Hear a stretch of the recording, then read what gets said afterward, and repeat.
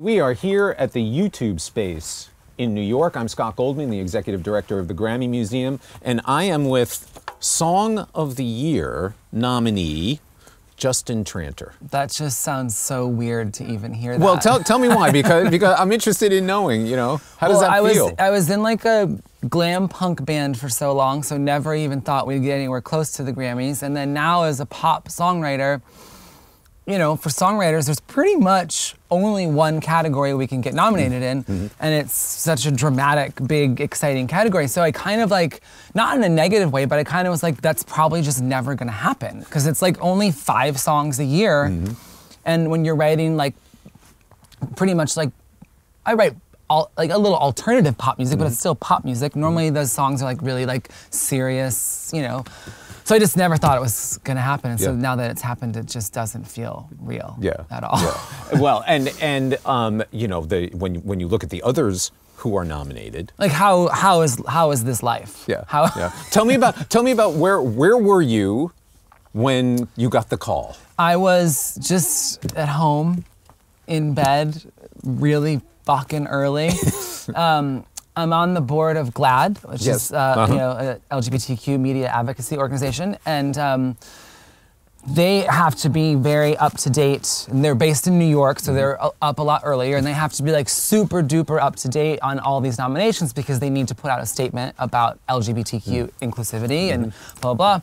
So for for the Grammys and for the Golden Globes, when I woke up, the first text was from the CEO of GLAAD being like, congratulations, blah, blah, blah. So that's also pretty cool, because like, I worship her, and she's like a huge activist that saves a lot of lives. And so like, to have her text me and be like, yo, Grammy, you're just like, what? How did I get here? Crazy. So I want to talk about the song, and I want to talk about writing the song. And as I mentioned to you, you know, I had the chance to talk to Julia about you know, about the song, and she refers to, because she too is a songwriter.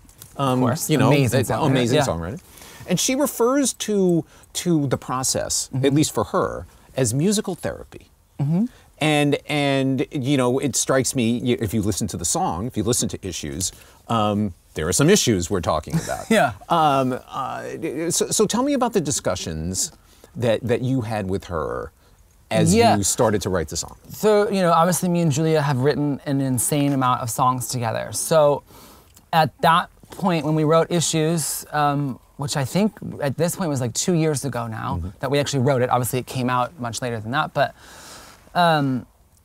when we were already really close, you know, because a lot of times as a pop songwriter, you walk into these sessions and you maybe have never met the person, or you've only met them a couple times, and like, so to write something as like raw and honest and like bare, like your soul is Issues, you kind of really need to know somebody, you know, like and so luckily at that point, me and Julia are already best friends, and even when she, you know, because when we wrote that song, she wasn't planning on being an artist yet, on being a singer. We were just writing it, like we would go in every day and write songs for other people.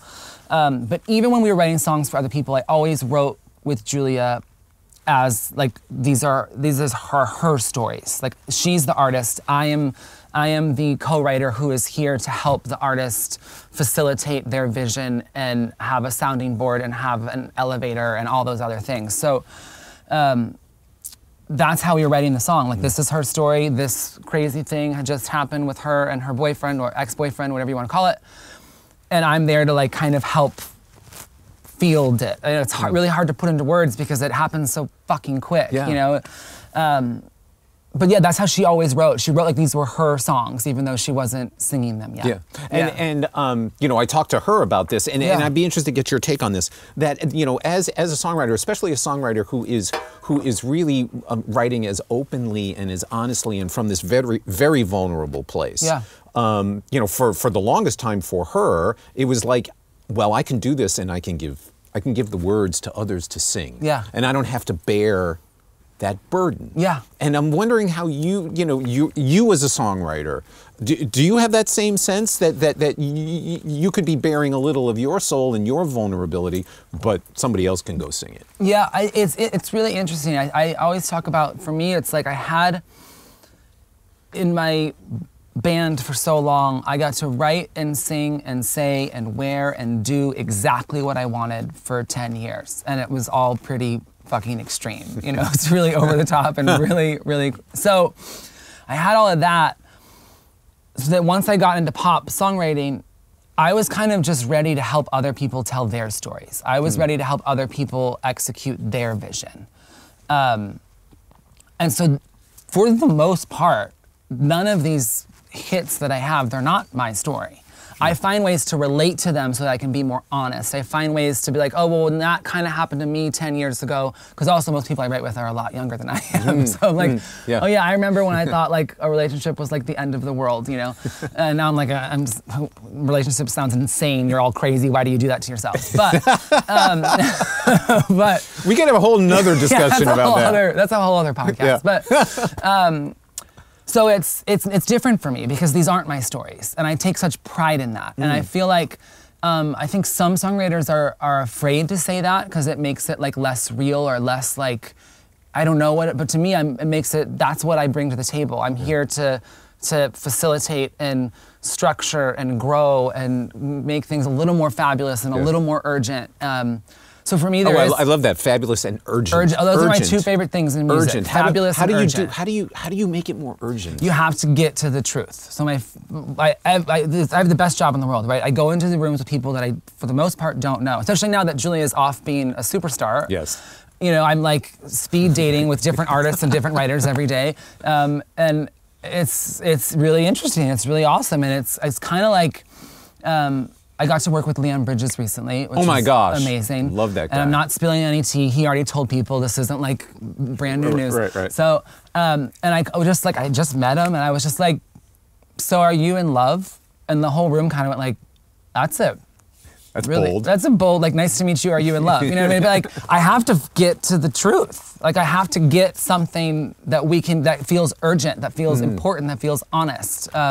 In the moment. In the moment. Well, and it's like, I want to write the best song possible, and I know this is awkward because I just met you, but I need to know, are you in love? Like, how's your mom? Like, do you hate yourself? You know, like, these are all. But was that, and I'm wondering, is that an acquired skill? Is that something that, you know, like the first couple times you walked into a co-write, were you that way?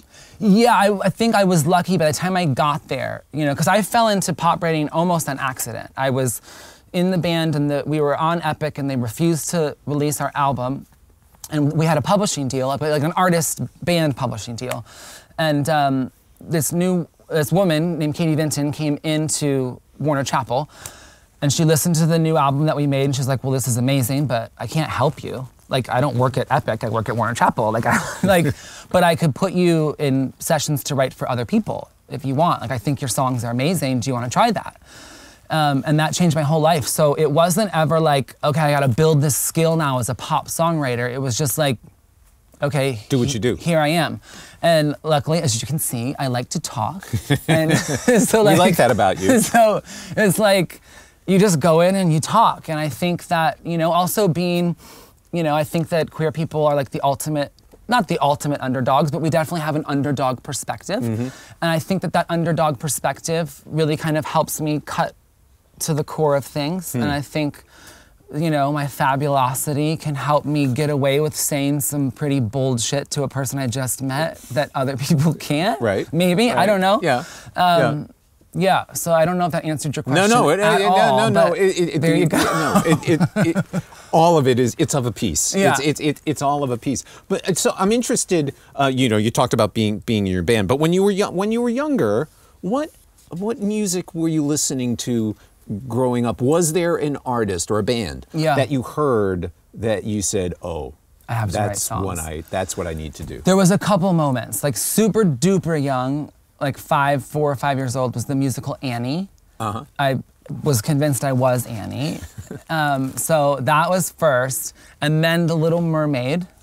You know, these aren't the most rock and roll answers, but it's the truth. It's the truth. We're getting to the truth here. Well, you were at the Imagine Dragons program when Ben or one of the guys mentioned Kenny G.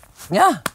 Kenny G. My answers are definitely better than that. No, actually, Kenny G's a genius, and people give him way too much shit. But I want Kenny G's bank account. Like, I picked up the wrong instrument. Anyway, so. And then, though, it was like there was that whole 90s era of female singer-songwriters. So whether it was Ani DeFranco, Tori Amos, Paula Cole, Courtney Love, who I think is one of the most underrated songwriters, Gwen Stefani, again, super underrated songwriter. That whole 90s era of women that all came at once, Alanis Morissette, it was those women and their story and their strength, but still coming from this feminine point of view, like that exploded my whole mind. Well, you know, and now that you're mentioning them and thinking about their music and talking earlier about being vulnerable and being honest and open, that was the hallmark of the songs that they were writing. Well, and there was so much urgency to what they're doing. It was honest and vulnerable, but you know, whether it was Courtney or Alanis or Ani DeFranco or Tori Amos, there was this like, or Fiona Apple, like there was this like fucking coming at you with like, you know, lyrical daggers, you know what I mean? And like, that was like, oh, I have to write songs. Like this is, okay, phew, I figured it out, I'm gonna write songs. I mean, it took me like, you know, 20 years to make money off of it, but I fucking got there. So just back to Julia for a minute, because you wrote Issues. She had yet to make the decision for herself that she would be the artist. And in talking to her, there was a whole internal sort of dialogue about kind of wrapping her head around that idea. Were you in any way encouraging of her to do that? It was an interesting balancing act of, not a balancing act like I need to figure this out. It was like as her friend, the thought of being an artist really stressed her out. And every time we'd go into a label meeting, the executive was like, let's just put these songs out with your voice. And everyone was kind of pressuring her. So take the co-writer out of the equation as her friend, very close friend. I mean, we spent 6 days a week together for 3 years before she started touring. Like, I was like, whatever you want. Like, do it or don't do it. Your voice is unbelievable. I think you telling these stories from you would have maybe even more of an impact sometimes, you know? Especially a song like Issues, like, that should be yours. I mean, but that was all her idea. But so it was an interesting, like, well, I think you should do it, but also as your friend, if it freaks you out, don't fucking do it. Right, like, but there was a moment that she talks about of when she was maybe they were gonna be featured on a song that we had written for somebody, and they decided not to keep her part on, and that really fucked with her. And we were in a session writing for somebody else, and that really kind of crushed her. And I was like, she was like in the bathroom crying, and again, she's told this story, I'm not spilling tea that I'm not supposed to. And I knocked on the door, and I was like, well, one, are you okay? Should I call somebody? But two, like, if them taking your voice off of this is affecting you that much, maybe it's time that you start doing this. And that was kind of the beginning of like being able to really kind of talk about it and figure it out. And I think it's just amazing, you know? I think that there is something so beautiful about being the songwriter behind the scenes, but there's something so special, especially I think for young people, to hear her actually sing these songs. And I mean, literally, when you see her do that song, it's like written on her body. I mean, it just, literally. I mean, well, but you just you get that sense. And here's the other thing about the song, and I talked to her about this, and I want to get your kind of view on it. As a song, to me, it completely subverts sort of the pop construction. You're waiting for the big chorus, you're waiting for the drop, you're waiting for all these things that never happen. That never come. And it completely draws you in. Well, what's interesting is that it's definitely not chasing any pop trends at all. It's very classic and blah, blah, blah, and it doesn't feel like it hits any of the normal pop points. But as like me, I went to Berklee College of Music, and like a total songwriter geek, structurally it actually is pretty perfect. I mean, I know that's weird to say. But talk about like it. But phrasing-wise, like there's things that you look at, right? Like you kind of want the different, the verse and the pre-chorus and the chorus. You want melodically. It doesn't all. These are just rules that are made to be broken. But you want those phrases to start in different places. So like you don't judge is right on the one, but I got issues is before the one. So it's like when the chorus comes, she's singing earlier than she was singing before. Melodically, we do grow. So it's the verse is here, the pre is here, the chorus is there. Now, mind you, when you're writing, these aren't really things you're thinking about unless something doesn't feel right. And then you apply the let's look at the math and see what's not working. Yeah. In this case, in this song, it just like spilled out, you know, like it just spilled out of Julia's magical face. And I was just lucky enough to get to like figure out how to zhuzh it, you know, and elevate it and do what I could do. But by the way, that's a technical songwriting term. Zhuzh it. Yeah, oh, very technical. Yeah. For everything, fashion, makeup, songs. So it's one of those things where it doesn't have that big explosion track-wise. It doesn't do this, it doesn't do that. But melodically, it actually like, it hits all the things you want to hit. Yeah. And how often does it happen that these things sort of come together in that way? Because I've talked to many songwriters who always seem to say, the best songs I've ever written have happened in the shortest amount of time. I mean, for me, the majority, yes. It's not always the best ones, but I feel like, well, I can say this, like the best songs, like the heart of it comes out really fucking fast. It pours out. And then sometimes you go back and you tweak. Like when I work with Mattman and Robin, who I did Cake by the Ocean with, I did Believer with them, Imagine Dragons. In those moments, you still need like the main guts to pour out and capture that quick, but they'll massage longer than most of my collaborators, and it's worked out pretty well. Yeah, so it's like, I'll say. It's hard to say, but I think, you have to get, especially if you're trying to write something honest, and you have to get that rush pretty quick. Is it different? You mentioned Mattman and Robin. Is it different co-writing and working with an artist as opposed to these producer dudes who are, top level and they've written, hits for all, or produced hits for all manner of people? Yeah. Does it change kind of who you are as a songwriter? It does. Well, you have to, as the songwriter, it's not about me. And so if it's not about me, I have to figure out what I can do to best enhance. As in writing, we always call it in the room. Like you're in the room and get in bigger rooms and better rooms and rooms, which we should come up with a much more glamorous I have a nice room word. At the hotel. Yeah, exactly. We need a much more glamorous word than room. But it's like, it's not about me, so my job is to get in there and figure out how I can serve the room the best. And so it's not just, is it different with artists versus producers or artists versus just straight up songwriters, or it's kind of just, it's case by case by case by case, I think, Julia and Dan Reynolds write very similarly, where it's very personal and it's very like, this is their fucking life, and so that one you have to realize like, okay, I need to just figure out how to let them tell their story. This isn't for me to interject. Like, I need to just do what's best and like, what I mean? So it's different. And then you get into some rooms and it's like, it's more my personality and I lead the way, so it's just like every day's fucking different. Sure. Yeah. So, Song of the Year nominee, is this changing you? I hope so. I hope I'm a completely different person. No, but in the sense that more people calling you up, more places to be, more distractions. I mean, success brings its own. Not that you've been successful already, but this level brings its own sort of set of challenges. Yeah, I think that the main challenges that success brings is just pressure that people put on themselves. And I think that, and I'm not saying I'm completely cured of that phenomenon. Of course, I put pressure on myself and I want to do better and I want to do more and I want to do more important things and elevate more marginalized people to tell their stories and pay my privilege forward and all that stuff. But to me, I view those as like aspirations, not really pressure.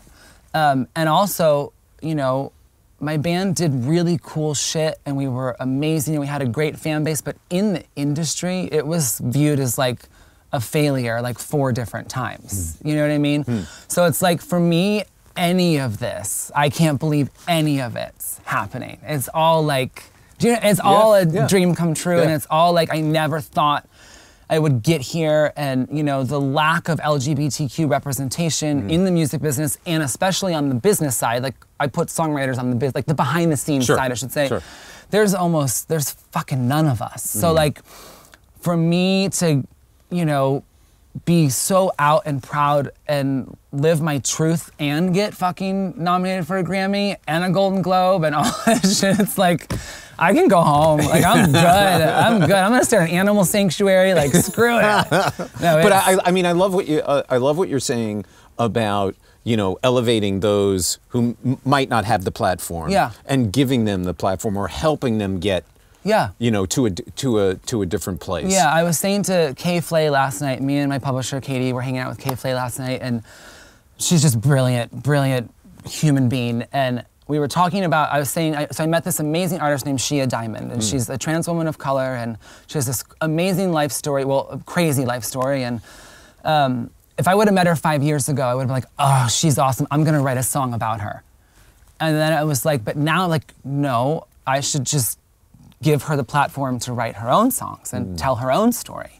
And so, like, that's the pressure I want to put on myself. Yeah. Like, no, don't tell her story, let her tell her story. Well, and I was just talking to another Song of the Year nominee, Erica Enders. Ugh, genius. And fantastic. And she too was talking about, it's not about me, it's not about her. Yeah. It's about who I'm working with. Yeah. It's about others. Yeah, no, and it's I love the story of like working with Joe Jonas, right? When we wrote "Cake by the Ocean," and that song is so fun and goofy and sexy and over the top, but that was like the honesty that I got out of him. You know, we worked for a couple days and we were writing a little more serious stuff and this and that, but hanging out with him, he's just like really funny and he's really hot. You know, so it's like, well, we should just. This is good. We should just do that. And like, even though it's a fun, goofy song, to me, I'm so proud of it because it worked. Because I figured out how to make that's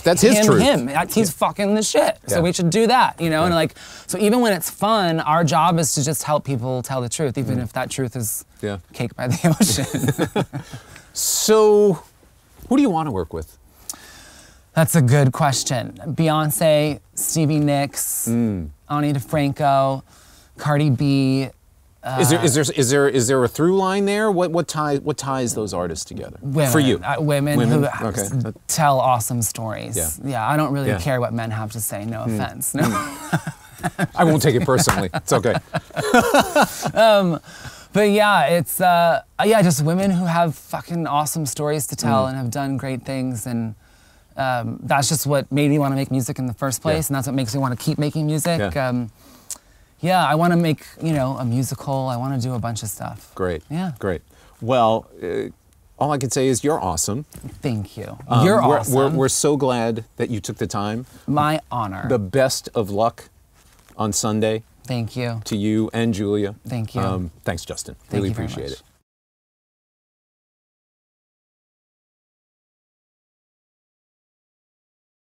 What's up, y'all? This is B.O.B. This is G-Eazy. I'm Mo. This is Julia Michaels. This is Logic. Make sure you subscribe to the Recording Academy channel. Flex.